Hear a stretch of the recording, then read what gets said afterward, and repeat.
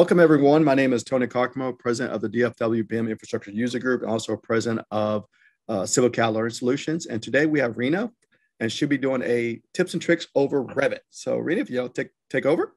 Absolutely. So welcome, everybody. And I'm sure we're going to have some more people trickle in. Today, I'm going to be talking about something that is very, very near and dear to my heart. I've been involved with Autodesk products ever since the late 90s. Yeah, it's been a long time, which includes AutoCAD, 3ds Max, you name it. I have used and taught a lot of Autodesk products. However, it's Revit that really appealed to me in the sense of the intellectual challenge it offers, in the sense of how intuitive the software is and how intelligent it is. So I am an Expert Elite member. I'm the BIM manager at Fishbeck. We are a full service AEC company in the Midwest. So not only am I an Expert Elite member, I'm a Revit certified professional. I am a Revit and AutoCAD subject matter expert. Now this is my daytime job. After dark, I put on my superhero cape and I teach architecture and print reading at Kalamazoo Valley Community College. In addition to that, I'm involved with the Kent County Technical Center as an advisory board member. And I go in, spend time with the students, evaluate their projects. You just can't get me out of the classroom. All right, so let's get started with the good stuff. I have a lot of information to share. I'm going to be talking super duper fast. And when I get carried away, I'm going to be talking faster. So feel free to hold your questions until the end for Q&A session. So let's take a look at some ways to get set and go with your Revit project. Your project template does not have to be an RTE file. Revit does offer you some pre-made templates. We've got architecture, structure, construction.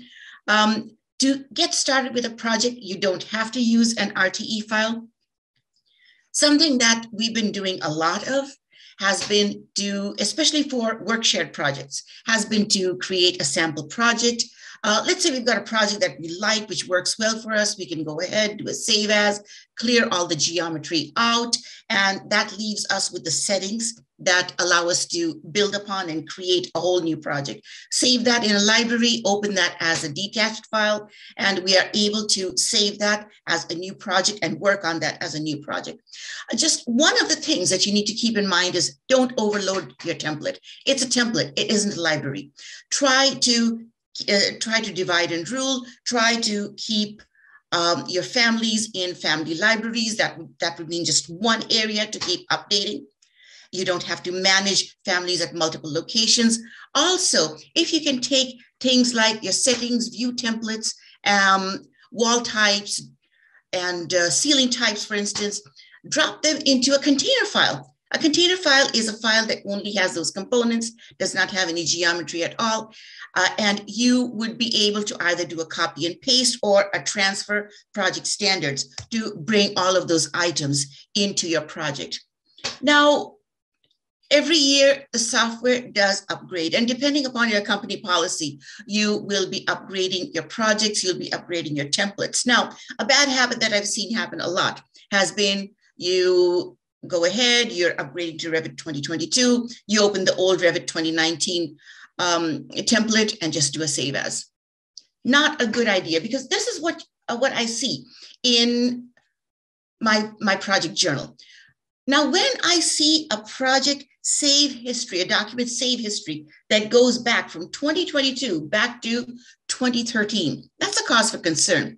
And here's why. As a software upgrades, certain features will be upgraded. Some features may just be eliminated. And that causes a certain amount of disconnect between the versions, which may threaten the fidelity of your project. It may threaten the integrity. It may cause element corruption. Right on the worst end of the spectrum, this may cause actual project corruption. You do not want to deal with that. You do not want to come into your project and see that your project is dead. You can't open it. It's happened to me in the past. Never want to wish that on anybody. So in order to rebuild from scratch, open up a clean vanilla file. And then the first step would be to go into Manage and Transfer Project Standards. Once you've done that, you can copy in your view templates, you can copy your fill pattern types, your text styles, dimension styles, all of those can be copied over into your new file. That includes view types and view templates. Once you've got that done, your browser organization has also been copied over. All you need to do is create the views, associate them with the correct view templates, create the sheets, mock them up, and you're all set to go. And of course, you would need to test, and test. Something that really helps to speed you up, keyboard shortcuts. Now, there is a PDF cheat sheet online. I'm pretty sure you've already seen that. In addition, you can create your very own keyboard shortcuts. And once you have the keyboard shortcuts created, you can export them out to an XML file. That would allow you to then go ahead and import the contents that set up custom keyboard shortcuts into your own machine. You can set up keyboard shortcuts for Revit commands. You can also set up keyboard shortcuts for anything from an add-in. You can set up shortcuts for, in my case, I have got PyRevit. You can create shortcuts to any add-ins that you have. Other customizations that you can set up. If you click on File and Options, you can set up double-click options. You can maximize your comfort levels by customizing background colors, by hiding non-relevant tabs. So if you don't need to see the structural tab, don't. You can just go ahead and hide that tab. You can set as view disciplines. And you can also set up file locations, but file locations will only see, if you set up the file locations to see the templates, it will only see RTEs. It will not see the sample Revit file that you may have created. All right, what about the mouse? We've already seen what we can do with the keyboard. What can we do in the mouse? Some old friends that we are all used to. Click and drag to move, and control click and drag to copy. You can also try to move with nearby elements. And as you can see in the GIF, you can also try to click activate dimensions. And if you click Control, Shift, and drag, you can also create aligned copies. So there's a lot that you can do with your mouse. Double clicking, you can customize double click behavior by going to File and Options. You can double click to edit the families. You can double click to edit boundaries. What about selection? Let's take a look at some selection tools. You can customize selection tools. When you go into Modify and Select, you can specify whether Revit is going to select links for you, or underlays, or pinned elements. At the bottom right of the screen, you also have these tools available to you. My personal favorite is using filters. I just go ahead, go into a 3D view, randomly window over the entire model. And once that is done, I open up filters and I uncheck what I don't want to select. And I just keep the category that I want to select checked. Remember, this will only allow you to select categories. If, let's say, there are specific groups of elements that you're going to select and reselect and use and reuse all the time, go ahead, create selection sets. You can save out selection sets, you can edit them, you can give them a name, and they are there and they're ready to be selected anytime that you need to reuse elements. One of Revit's major strengths is the ability to control visibility. You have got this virtual model, you've got this imaginary camera, you go around, click, click, click, take pictures, and you have got views. You set up view templates to control the views and show what you want, not show what you don't want. Being able to control visibility, being able to control the abilities of that camera is what makes Revit so very popular, so very powerful, I'm sorry, and it is popular, of course. Another feature that we do in Revit is we can take models from consultants and from other disciplines. We can confederate them all together with our own model. We can link in consultant input into our own model. And once that is done, we can actually go into the links and we can control the visibility of elements, basically show what we want to show, hide what we don't want to hide. So In that case, what we do is we set up filters. We can set up a whole new filter. We can select the categories that we want to control. In this case, I have got casework furniture and furniture systems selected. Right now, I've got them all selected because once I've got this filter set up, I can halftone all of these items, all of these categories. Maybe I've got furniture showing up in the floor plan, but I want it to be grayed out. I can also go ahead, I can hide these categories. Now Revit has got this nifty little tool that allows you to enable or disable the filters. So you don't have to remove filters from view templates if you don't need to use them. You can just go ahead and disable them. My personal favorite, while I'm working on a view template and I'm testing out the view template, just to make sure that the view template selects what I want it to select, I just go in, I override the lines, I make them a very pretty pink. It's awesome. The pink really pops, and it's just a nice thing to see when you're thoroughly busy and you may be kind of bogged down and stressed out. Pink always helps. My personal favorite tip, and this is something that I am going to push, because currently what we do is we bring in the other disciplines models into our model. And then suddenly, you look at the floor plan and you see 2, 3, 4, multiple sets of grids on your floor plan, which we don't want to do. We end up having to go into our links, and we go in and we turn off the grids category out of annotations. No more. We don't have to do that anymore. When you go into manage links, select the link and go into manage work sets. In this case, you do need to mandate that everybody who links their files to yours must have their grids on shared grids and levels. Just close the shared grids and levels work set. It's not going to come in. One less thing to do.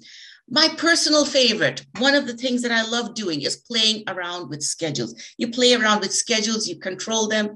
It is an awesome, awesome feeling. And Revit 2022 gives us a really nice tool to be able to split and place schedules on multiple sheets.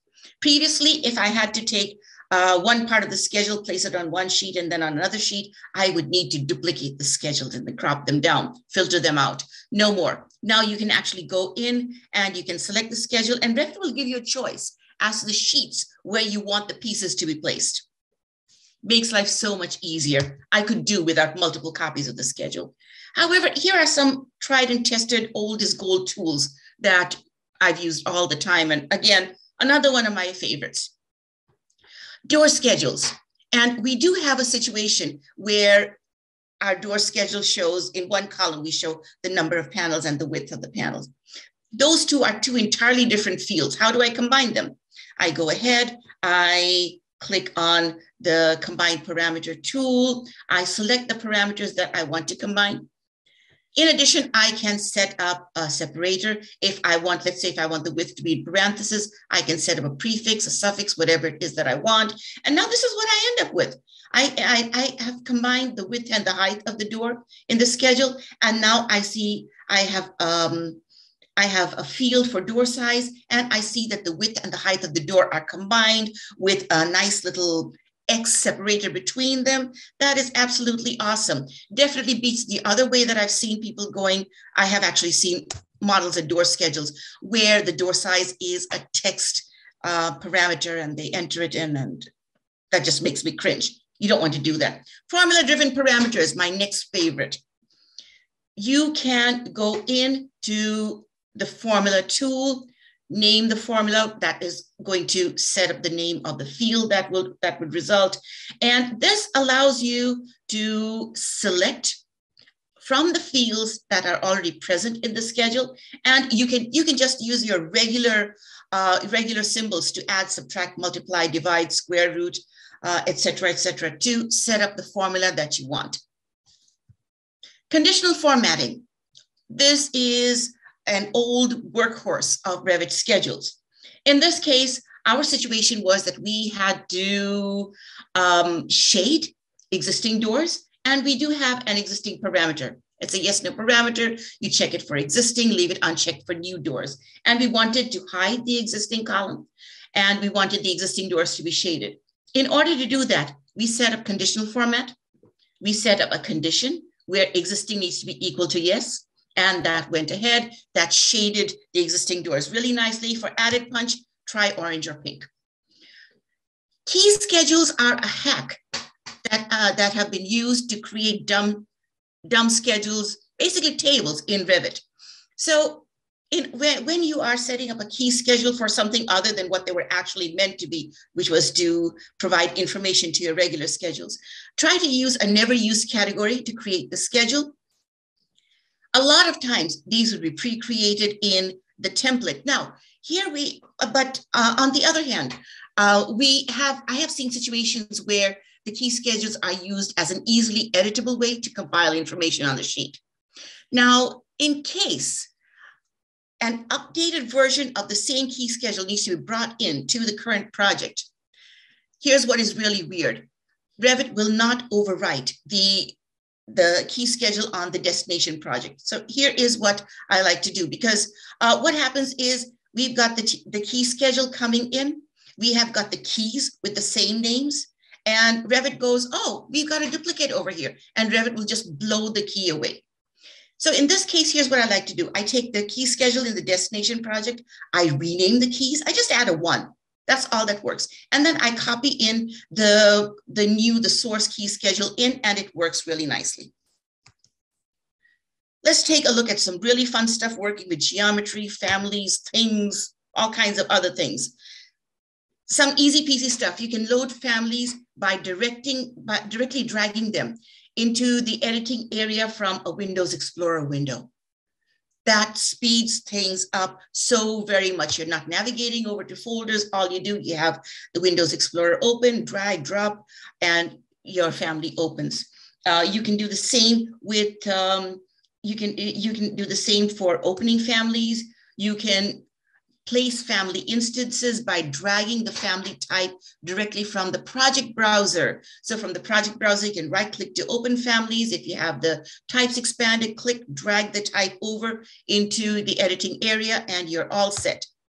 Now, when you have got 2 families with different materials, you want to transfer the materials over between the families, you can go ahead and use transfer project standards, but this is going to bring in all the materials. And if you've got materials with the same name, they will overwrite the materials in the destination file. If you want to transfer specific materials between families, you can open both families and just copy and paste a piece of geometry with that material into the new file. If you want to create a custom family template, in a previous life, we had a variety of casework templates with different counter heights. In order to do that, you go ahead, you create the family as you normally do, and then in Windows Explorer, you change the file extension from RFA to RFT. And then lo and behold, you have a custom family template. In addition, I wonder if you were aware that it is entirely possible to get rid of parameters that you don't want. If you have a family of a certain category, you go ahead, switch the family category over, let's say to generic model, and you may be able to get rid of a bunch of hardwired parameters that are native to the original category. Sounds weird, but true. Linked models. And this happened to me recently where a coworker contacted me. They were having trouble recreating a stair from a linked model because the linked model was just there as a starting point and was going to be detached later on because we didn't really need it. And this team member was trying to recreate a certain custom stair. What we ended up doing was tab click to select the stair, Control V to paste it in the destination model, and hey, we were done. Easy way out, right? Easy peasy. Not only that, if you copy and paste a family, the family comes in as a family, and you're able to do whatever it is that you normally do to families. Some new stuff, and this is a tip that I absolutely love, love, love. If you are working in projects which are really, really equipment heavy and inventory heavy, you're going to love this. Previously, if I had to tag multiple elements with a tag, I would go ahead and copy and paste in the same place, no more. What I do is I select the tag, I go to add or remove host. Now, a couple of caveats to that. Supposing that you're done and you do not want this tag to point to 114 anymore.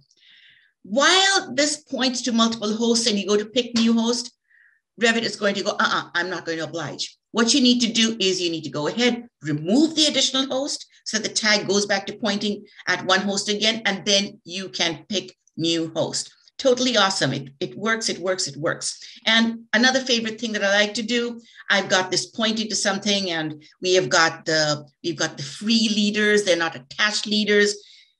If I hit select host, then I know exactly what it is that the tag is pointing to. A postscript, this little thing that shows me the number of elements. It's not dumb text. That using dumb text in situations like this is something that really makes me cringe. It's worse than fingernails on a chalkboard. What I've got is I have added in a count parameter. I've created a label in this tag. I have created a custom shared parameter. I've called it count. It's a text-based parameter. And once the tag is placed, all I need to do is enter the values. And we're all set. By the way, the X, I haven't typed it in. That's a suffix that has been added to the label. Something else that I absolutely love. In previous slides, especially when I was creating new templates with a gazillion sheets and I had to recreate the sheets. Holy moly, that was a pain. There was a lovely tool that comes from Ideate, which is called the Clone Sheets tool. And I just love that. I would clone sheets along with legends, along with schedules. It was wonderful. But what happens when you're in a situation like I am now with no Ideate? I cried for Ideate. I missed it so badly. It was terrible. And now Revit gives me this. I'm able to duplicate empty sheets or duplicate sheet detailing. That includes legends, that includes schedules, absolutely wonderful. And even more importantly, duplicate with views. Here's what you need to understand though about this tool. There is a disclaimer. When you duplicate the sheet with views, it also duplicates the views. So it duplicates the views, adds a number, a numerical suffix to the view name. You need to be very, very aware of this because you may end up with a bunch of unsheeted views in your model. And that has been known to bloat the model, clog it down, cause all kinds of problems. You will never be able to live happily ever after. A tip to get rid of the duplicates, besides of course being really on top of the views that were duplicated, go ahead, create a view schedule and delete the unsheeted views. Please, please, please, just get rid of those. The invisible line trick, one of my absolute favorites. Use it a lot, been really helpful for bulkheads, really helpful for overhead monitors. You're going to see a lot of those if you are working on entertainment projects or on retail projects. What I have in my monitor family is in the front view, I've just dropped an invisible line. Not too long, just long enough to touch the cut plane of my view. In addition, I need to tell the geometry to not be visible in plan. And I do need to have symbolic lines placed in the reference view of the family so that once this is placed, all that I see is the footprint of the family. Complex sweeps. If ever anybody has told you that Revit sweeps can only go in two directions, don't believe them. Point and laugh. Here's what I've done. Now, I love walls. I love Revit walls. There's so much you can do to them between editing the profiles. You can make them spiral. You can make them do whatever you want. You can give them sweeps. Revit walls are absolutely fantastic. So what I did was I've taken a super thick Revit wall, cut into it with voids. And once I have the voids, this gives me 3D edges. So when I go into model in place sweeps, I can pick the path, pick 3D edges, and I end up with this absolutely wonderful thing over here. A point to remember, however, this capability has its limitations. Really sad story. You might actually weep when you hear it. I got super ambitious and I added in a wedge-shaped void. I was just trying to cut this entire shape on an angle. I have no words. The sweep just went kaput. It went kablooey on me. Here's what happened. When I tried to generate the sweep after having picked the path, this curve swept beautifully, starting from this point, going around the bottom curve, swept beautifully. It was only around about this area, this particular segment of the path, which was going at an angle, which just broke the sweep. So you need to keep in mind that when you're trying to do stuff like this, try to keep it as simple as possible, avoid complexity. If things get too complex, maybe you'd be better off dealing with 3ds Max, Rhino, whatever it is that you have available, SketchUp. To create custom railings, did you know that you could actually go ahead, grab a profile from a detail component family, or just the line work from a profile and drop it into a railing? In a previous life, I had to create a railing where they did not want the W section beam to be modeled separately. They wanted to follow the railing. They just wanted to model the railing and the beam in one go. Go figure. So to do that, a rail was created, and to that I added in my custom rail profile. I created the custom rail profile by copying and pasting out of the detail component for that particular beam. Worked beautifully. They were happy. That's what matters, I guess, right? Model families, especially when you are modeling specialty equipment, for instance, done that a lot. It's really frustrating when you think that you have put REF in the refrigerator family and the text doesn't show up on your plan. Create that as either dumb text in a generic annotation family. That is the key. Or else, if you want to have something that is intuitive, instead of dumb text, go ahead, create a label and nest the generic annotation family into your specialty equipment family. Associate the label parameter to the model or a corresponding parameter that gives the value that you want in the host family. And that label will then be intuitive. It will adjust itself according to the value in the host family.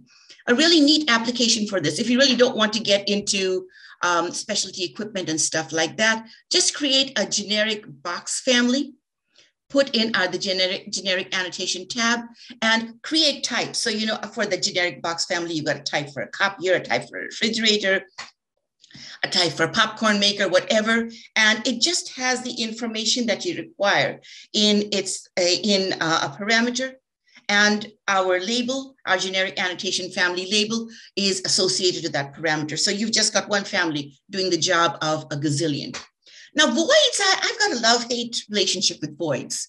I can make them do stuff, but too many voids can really get in the way and can make themselves a nuisance.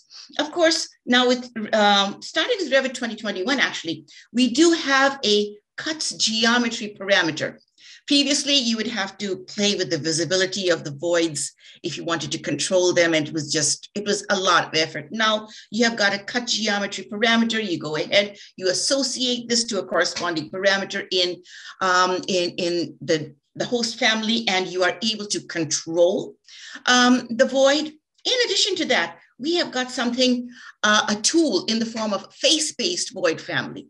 Believe me, ladies and gentlemen, you can create start with a face-based family, create a void object, set up dimension parameters, instance-based dimension parameters for that void. And now you have got a family that when entered in and used with the cut commands, this will cut anything, absolutely anything, and you have got control over the dimensions of the void. To control face-based families to unhosted families, open both families in the same Revit session, and just with a simple Control-C and a Control-V, transfer the geometry from the hosted family to the unhosted family. Hosted families, they're kind of a double-edged sword. They are convenient in the sense that, boom, they go ahead and they host to the walls, and you're not doing things like aligning things in place or moving them and stuff like that. They can be really helpful, but they will get in the way in case you have to copy and paste stuff you need to move or rotate stuff rather. Then a hosted family can get in the way. Or let's say you're in a situation where you've got something that needs to be repeatable. Let's say an apartment plan. You group it so that you can repeat that, create repetitive units. And in that case, the hosted families can get in the way. Unhosting them would be a good idea. Now we're going to talk about in-place models. Again, something I have a love-hate relationship with. In the case of this project, which, by the way, I have brought with the express intention of showing off, with this, in-place models were my friend. Everything, a lot of what you see started as an in-place model. And let's see how I was able to keep in-place models at a bare minimum in this. Firstly, we do have the tried and tested old tool where you have in-place geometry created, you stay in the edit in place mode, group the elements, and then you're able to export the group out as a family. That is one way out. Because in-place models should only be used for one instance, otherwise you end up with something like this happening. I have seen a model, complete horror story, it's going to make your hair stand on end. I opened the model, there were over 300 copies of an in-place model. And my question was, why was this not converted into a family? We ended up with this absolutely super bloated project browser. And all of us know how hard scrolling through the project browser can be. However, to minimize the in-place models, here's what you can do. Just stay in at the edit in place mode. Go ahead, copy the geometry over. So in this case, I just had 4 instances that I needed. I copied the geometry over. In my project browser, I still had one in-place model. Or you don't have in-place models altogether.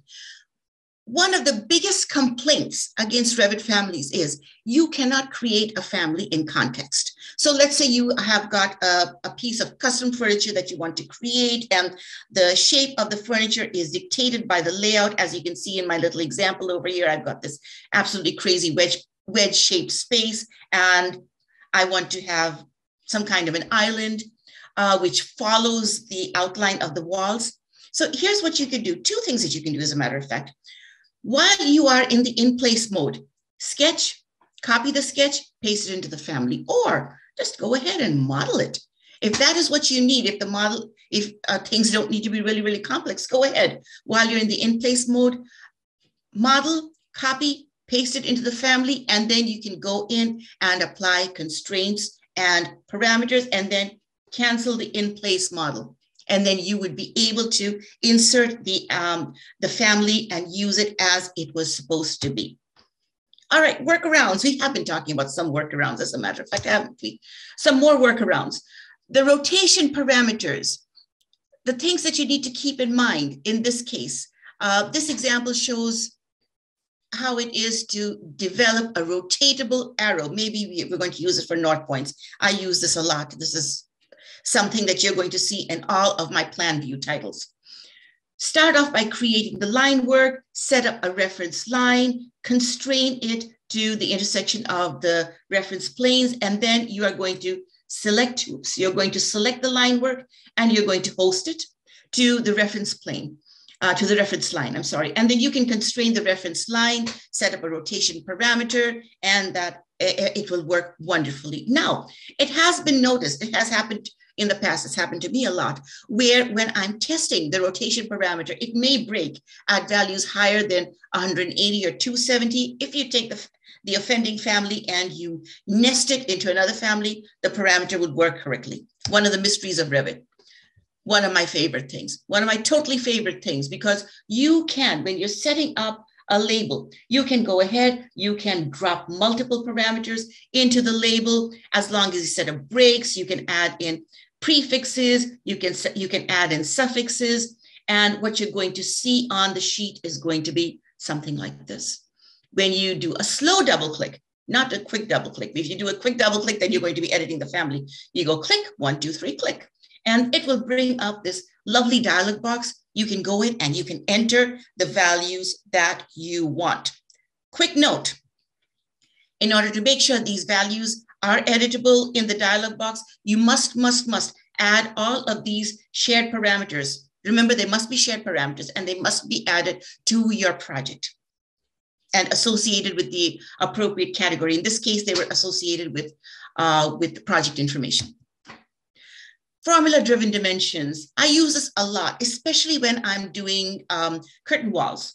So in this case, I've got a curtain wall and I want to have the middle panel at 3,900 millimeters. Yeah, I mean, I was just on a roll. I used millimeters instead. Go ahead.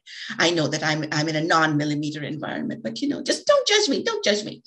So what I wanted the central panel of the curtain wall to be 3,900 millimeters. The two side panels needed to be equal. Here is what I did. I locked the dimension of the central panel. I locked the overall dimension of the curtain wall, and I went ahead and activated one of the end dimensions, entered in a formula. Guess what? I ended up with two beautifully equal panels on each side. Didn't have to calculate, didn't have to do anything. Why? Why do you want to calculate when Revit is going to do it all for you? Similarly, global parameters. Global parameters are kind of like this big spider, it just sits in a high place with its long 8-10 tentacles or legs, or call them whatever, and is able to control multiple things. That's what a global parameter does. I can set up a width global parameter, and I can use that to control the value of multiple doors, multiple windows, anything that I want it to be. And these can be formula driven too. What my favorite use for this is, I go ahead, I set up a rotation value, and I use that to control the rotation of all the north arrows in my view titles, because let's face it, Revit is smart, but it has not figured out how to give us a smart north arrow that will actually respond to the actual location of true north. How can we have a conversation about tips and tricks without talking about stairs? Has this ever happened to you, where you have a stair with an angled side boundary, and when you go ahead, look at it with the material, this is what the material should look like, and this is what it looks like on our stair. Here's why that happens.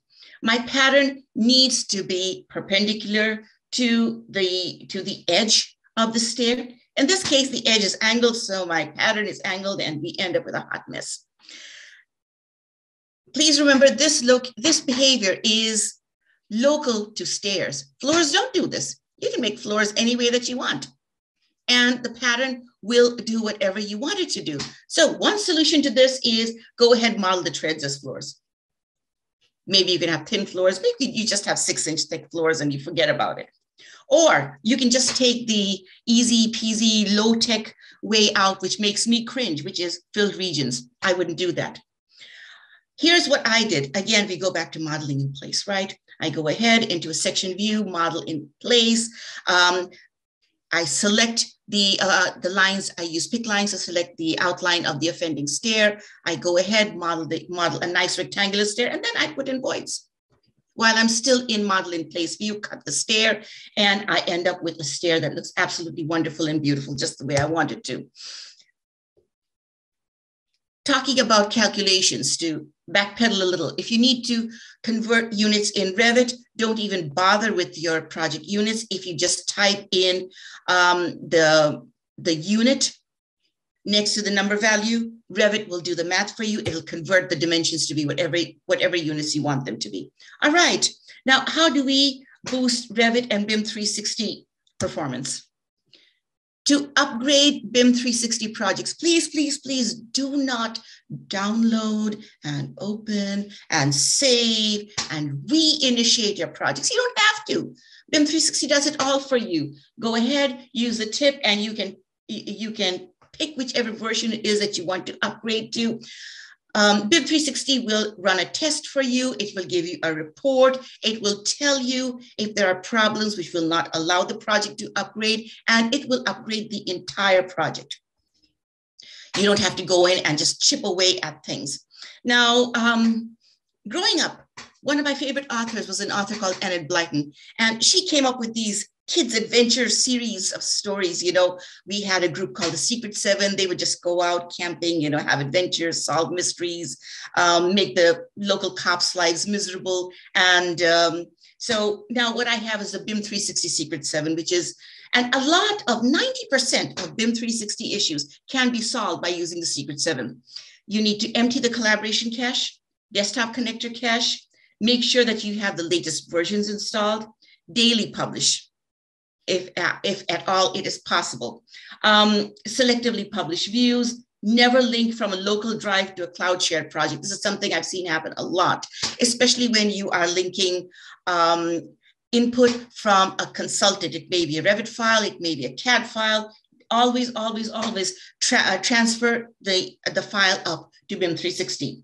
And access problems, most of the time you can remove or re-add team members who are unable to access the project. Maybe you would need to check their entitlements, definitely check their permissions, and that should solve most access problems. Another enid-Blyton group of child superheroes, the famous five, four humans and one dog. By the way, Tim was my favorite. Don't overmodel, please don't overmodel. A lot of what I've talked about, with the modeling in place and things like that, that was all an exercise in avoiding overmodeling, because with Revit, the number of elements also does affect the mobility of the model. Please don't forget about the Revit 20-mile limit. Whenever you have a model which has an extent larger than 20 miles, you may end up with wonderful problems happening, like you may not be able to see the views correctly. Things like that might happen. So please be mindful of that. And let me warn you, a lot of times the 20-mile limit may be violated by a CAD file that has been brought in. Once upon a time, what happened to me was that the CAD file that was brought in and that triggered off the 20-mile limit warnings, it had an invisible line in the Z-axis. When the CAD file was opened, nobody really saw it. When it was inspected in 3D, we saw the 20-mile long invisible line, and that had to be deleted, and that solved the problem, and definitely left me with a few more gray hairs. In place components on an as needs basis, try to keep them as low as possible. Again, load families on an as need basis. Your project is not your library. Please do not go ahead and load all of the doors in the doors folder into your project, just because you may need them. Not going to happen. And you know what? As you're working and you see a family that has not been used, feel free to blow it away. You can always reload the family. But if your project crashes and if it dies and you're not able to open it, then that's going to be a whole different kettle of fish. Okay, some more words about keeping the model clean. You need to maintain your model. Maybe every day, of course, you do have, you're going to create locals, you're going to publish your Revit cloud models for BIM 360 projects. Now on a weekly basis, and this is important, open with audit.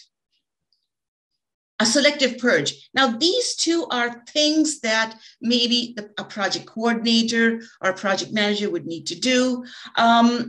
Compacting while saving. If you go ahead, save, sync, and compact.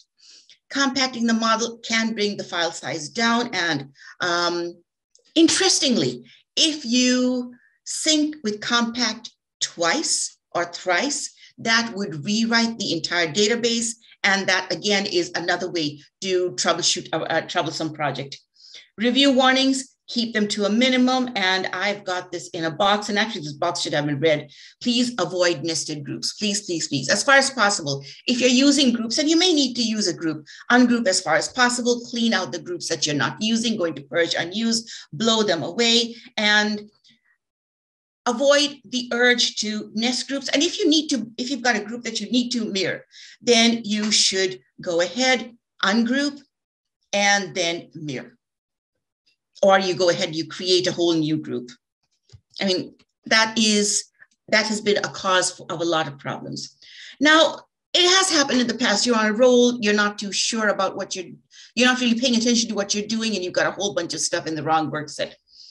If you delete the work set, then Revit will give you this warning, and it'll prompt you to either delete the elements on the work set or move them, and yay, you can select the work set that you want.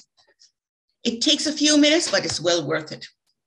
The temp folder, when you are in trouble, the first line after did you restart your machine is did you empty the temp folder? So there is a link over here to, and you can Google this too, about deleting Revit's temp folder. Delete, delete, delete. The worst case that I have seen was 1.2 million files. And they were just wondering why it was that their machine was running so slow. Interestingly, Windows 10 now has a temp folder cleaning utility built in. So if you enable Storage Sense, you could set it to clean out the temp folder on a weekly basis, and that can make your life so much easier. CAD, a lot of input comes to us in the form of CAD files. It may be from other consultants. You know, I've seen input from kitchen designers come in as a CAD file, which needs to be linked into my file. But you know what? Even if you link a CAD file into a Revit model, you're going to end up with a whole bunch of garbage. If you look at your line patterns, you're going to see a bunch of import line patterns. Now, if you have got a tool like PyRevit, for instance, that would help you to blow them away, or you could use Dynamo to blow them away. So you do want to avoid importing CAD. Please do not import CAD at all. That causes a whole bunch of problems. And please do not explode an imported CAD. If you need to bring in information from a CAD, it should be linked. Or if you want to bring in information from a CAD into a family, then you would need to import the CAD. But in that case, I would strongly recommend modeling over the CAD and then blowing it away out of the family. You don't want that to happen. See that a lot in manufacturer families. I've seen this a lot in furniture manufacturer families where they take their existing CAD information, import it into a Revit family. Hey, we have Revit content, and they're really happy. And what they have created is a potential problem for us in our model. Now, there is a workflow to making sure that CAD files are sanitized before letting them have anything at all to do with Revit. And in spite of all that, bad things can still happen. True story. A consultant CAD was loaded into our model, and you'd open the model, you try to do anything, we would get this little error, which mentioned the CAD file by name, drove everybody crazy. A stage arrived when we weren't even able to open the model. It turned out to be that the consultant works in MicroStation, and they take their MicroStation drawing and they export it out to AutoCAD and they sent it to us. Believe it or not, this is only one of the few issues that can occur with MicroStation. So how was the problem solved? A clean Revit file was taken, and the MicroStation-based CAD file was linked to that. And then the resulting Revit file was linked into our model. It was linked in, adjustments were made to the view template. Life was wonderful. Haven't had a problem ever since. Another issue that can take place with linked DGNs, you may bring in your DGN and discover that it's really tiny compared to the rest of the model. Just take it, scale it up by 12. You'll be fine. To get rid of drawing imports, just take a quick look at Purge Unused. You might find something there. Take a look at object styles. Of course, object styles and imported styles will imported objects will only tell you that you've got some CAD stuff happening over there. Dynamo has been my good right hand in keeping models clean for a long time. Try some third-party tools. Try Magic Utilities. The drawing check, it will list the CAD files. It will tell you whether they're imported. Oh, this was bad. This was actually really, really bad because this was a model that would not open. So yeah, go ahead. You can see what was imported. You can delete stuff as you wish. CTC also gives us a BIM Manager suite, Project Cleaner, Import and Link Manager, which allows me to see whatever's going on and remove any imports. Favorite errors. Are you sick of this? You see this name entered is already in use. This happens a lot. I've seen this happen a lot with grids, for instance. Go ahead, use a schedule.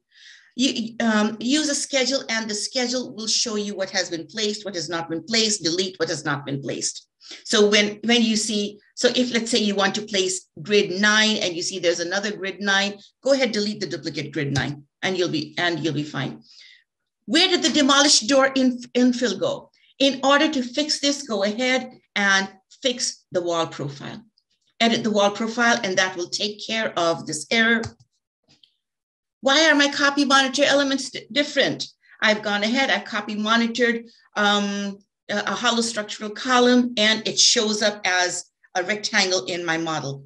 You want to go into copy monitor options, and you want to make sure that the new type is set to the correct family. Why do line weights and materials in the family look different in the project? That's because whatever is set up in the project will override anything in the family. So anything that has the exact same name will be overridden by whatever exists in the project. If the central model is not currently available, you want to go in to File and Options. You want to set the work sharing update frequency to manual updates only. Or while you're editing geometry, it happens a lot where you would see these constraint related errors. Clicking remove constraint, it's not going to hurt you. You may need to just reconstrain the geometry. And this would actually get rid of a lot of the bad constraints that are getting in your way. My personal favorite, cut and place the geometry, or check the other views. Maybe you already have this constraint applied in another view, and Revit does not take kindly to repetition. Had this happen a lot where suddenly I get this frantic call that, I did something and, but I want whatever was done in a previous version of my model, maybe, stuff that I was working on last week. I want that back in my current model, and I can't backpedal to that. So in that case, you want to, in BIM 360, you want to look for the versions, and you want to download the source file. So you can then open the downloaded file along with your own file and copy and paste the elements that you want. Please remember, if you go ahead and you restore the old version, it is going to become the current version, and it's going to discard the current version. So you want to use this tool with extreme caution. Now, supposing that you want to dig out information, you want to do the same thing, but the BIM model has not been published lately. So you go into Manage Cloud Models and you go into View Versions. When you're in View Versions, you will be able to restore an older version. Now, what if you don't want to restore the older version? Because if you're going to restore older version, Revit, BIM 360 is going to warn you that this is going to discard the current version of the model. Here's what I like to do. In BIM 360, I go ahead, I take my original model and I archive it. I move it over or I download it. I make sure that it is placed in a safe location. And then I go ahead and I go back to the original model and I restore the old version. So that way I still have my original model and I have the restored version, and I can go ahead and swap out elements as I need. Toolbox tools. Dynamo script to, has this ever happened to you that you're trying to purge out text styles, but Revit sees something in your model that has that text style? You don't see it, you can't see it, as a matter of fact. And as a result, Revit will not purge out the text style. Go ahead, run Dynamo. Dynamo will give you the ID numbers. So here are the element IDs for the sheet, for the text style that I want to purge out. And yeah, red sheet notes, nobody wants that.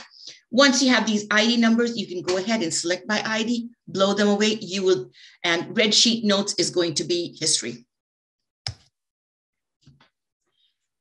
PyRevit is my absolute favorite. I use this all day, every day. I mean, hats off to Ehsan. He's really done us a huge favor by coming up with this. By the way, the word Ehsan does mean favor.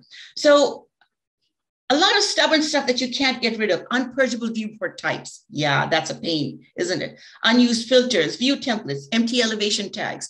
PyRevit will blow them all away. My personal favorite, especially when I am working with manufacturer families. You don't have to create your own families all the time. Go ahead. Download something from a manufacturer website or from BIM Object. And once you have that family on your machine, wipe the model components. That will get rid of a whole bunch of irrelevant and redundant parameters that are littering up the family. Absolutely beautiful. Scan for corrupt families. Use PyRevit Family Quick Check. And this will now show us that we have got corrupt families in the model. That can help to prevent a whole bunch of grief. Imagine Utilities actually has a room phase copy tool now. Hallelujah. So now you can take the rooms and copy them from the new construction phase to the phase of the current view. And you can also select the level that you want those rooms to be copied to. Absolutely wonderful. And with that, I am done. Tony, have I gone over? I think I've gone over. I may have gone over, haven't I? Oh, that was really great stuff. I was trying to keep up with all the tips and stuff. And some of the users were saying like, man, this is a lot of good tips. So, all right. But no, this is really good.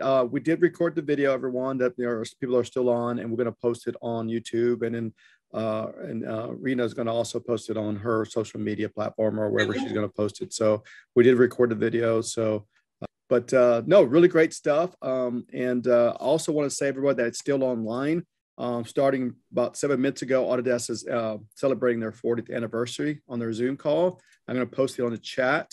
Here, we put it right now. There's the blog. So if you click on the link, you can go to the website, Autodesk website. There's a Zoom link where Autodesk is hosting their live Zoom call right now for their anniversary. I think their official anniversary is Sunday, but they're doing it right now. Yes, the 30th. But no, this is really great. I'm a very, very young beginner on Revit.